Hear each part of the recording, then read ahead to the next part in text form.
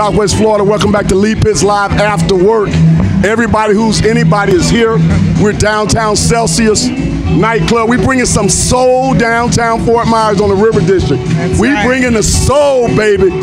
You can bet your last money. It's all going to be a stone blast, honey. So important. We wish you love, peace, and soul. When I say everybody who's anybody is here, we have a politician in our midst running for school board District 5. Let's get her name. What's your full name?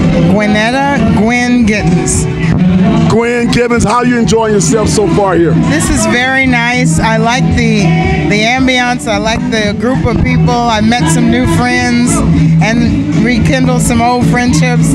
Very nice affair. Okay. You should be here. Everybody should be here. October the 19th is the next one. Got about 200 people here right now. Yes.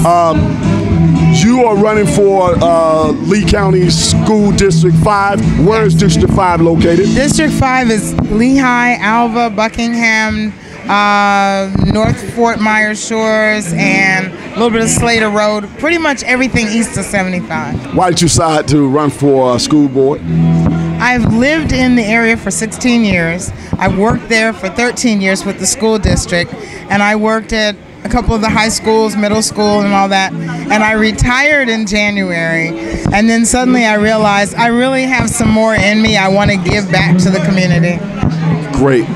What are you hearing out there on the campaign trail? What are some of the major concerns you're hearing? One of the major concerns is transparency. Everybody feels like the public is not hearing everything. They hear part of the story. So one of my goals is to make sure to be transparent and also to take care of our teachers. Our teachers are professionals and they need to be treated that way as well. Okay. And then our students. Now your background, you have an extensive background in the education field. Let's hear some of the key things you've done. Well, with the Lee County School District, I taught at 3 different high schools. I also worked on several of the advisory boards for the district. I was the chairperson for the District Advisory Council and also Vision 2020. So I've been involved in a lot of the things with the board members for a while. That's great. Mm-hmm. All of this good stuff you get right here at Lee Pitts Live After Work. And thank you. Let's give some information on how people can reach your website.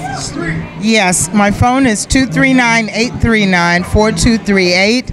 And you can reach me at Gwyn, Gwyn Gittens, the number 4, the letter D, the number 5.com, or at Gmail, the same thing at Gmail. And are you available to come out and speak at community events? And I would love to come out and speak. And sometimes it doesn't have to be political. I love to come to organizations and just talk about what's happening in education. Okay.